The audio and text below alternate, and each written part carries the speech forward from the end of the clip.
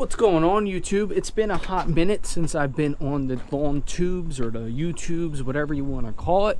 But today we're going to talk about why you're going to hear everyone talk about get a peat moss spreader, do peat moss for your overseed this year. Well, I'm going to tell you a different opinion from my experience last fall in 2022. This is why you probably should not use a peat moss for your overseed. So last year in the fall 2022, I did my second year of a full overseed with the Mountain View grass seed. It was a 90-10 blend of tall fescue and Kentucky bluegrass. I got it at Tuckahoe Turf Farms. Of course, I love going to Tuckahoe Turf Farms. They are one of the biggest sod farms in my area and probably in the region as well. They supply a lot of different professional fields throughout the Northeast. Fenway's one, Citizens Bank Park, Lincoln Financial Field, you name it. Obviously, I'm a big Eagles fan, go Birds, but I love that Mountain View grass seed. And this year, I'm trying not to do an overseed. You're gonna hear everyone tell you, you gotta do an overseed, you gotta do an overseed. And as you can see, my lawn right here, this is mid-August, right here behind me, and it's looking pretty good. There's a couple spots that I might do seeding, but I'm gonna really try and do a pre-emergent this year and cut back on that POA that I usually get, hopefully in the springtime. But back to the peat moss. You're gonna see it everywhere. Peat moss, you gotta throw it down. It helps hold the moisture in the ground, things like that. And my experience, and now again guys, this is my experience. I just want to document everyone, my experience from throwing down peat moss the last couple years. And you guys know, if you watch my channel, I love that Landsea peat moss spreader. Hands down, is by far the easiest way to put down peat moss. So if you are going to go the peat moss route, that's the way you want to go. This is the area last year that was a complete and utter mess, from the peat moss, the water, you name it. It just, I had to rake out the peat moss and just throw down the seed. And what I did was I got one of those weasels and I just weaseled the grass seed down into the grass. I actually had to really reseed this section twice last year. And the peat moss was just, I think it was just too much. It was holding too much moisture, combined with me probably overwatering somewhat. It just wasn't, who knows? You know, I'm just trying to show you my experience of maybe why you shouldn't always do a peat moss, because it really does hold that moisture. And I noticed that from me watering so much like I was, it just, the grass seed was just not germinating as quickly as I wanted to. It was not taking off as quickly as I wanted to.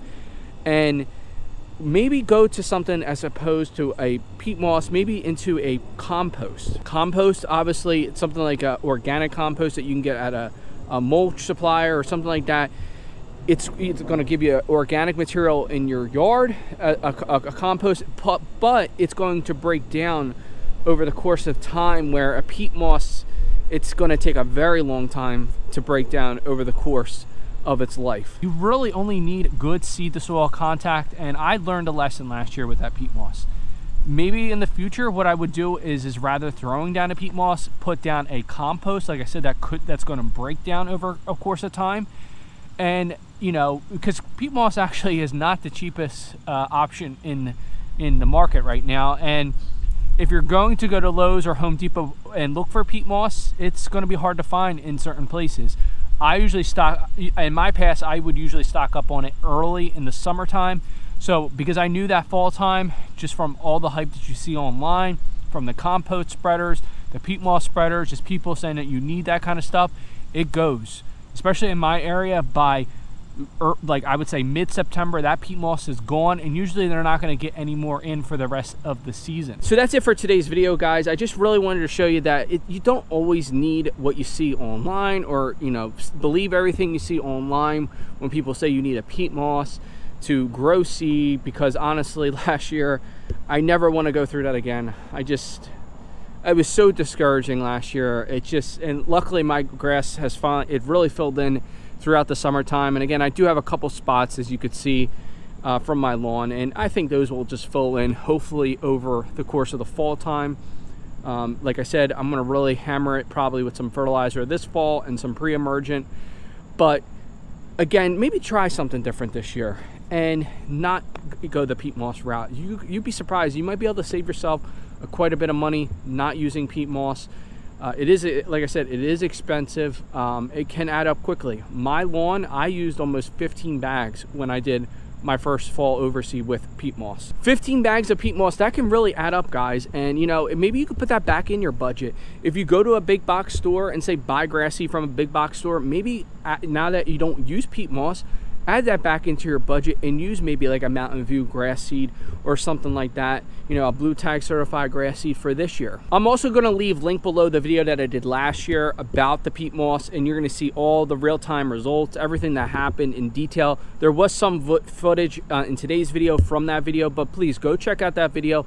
I'll leave that link below. Watch it in full, and please let me know in the comment section your results, maybe from either using peat moss and having bad results or good results, using compost with good or bad results. Comment down below, because I am kind of curious. I know it's a big topic, you know, peat moss every year gets brought up in the lawn care community, so let me know. Comment below. And like always, guys, I'm available on TikTok and Instagram. I'll leave them linked down below as well. You guys know I've been doing a lot of laser engraving. If you haven't seen my shorts on YouTube, TikTok, Instagram, or anywhere there, I'm really into woodworking right now. That's always been a real big passion of mine, doing sign making, so go check out those videos as well.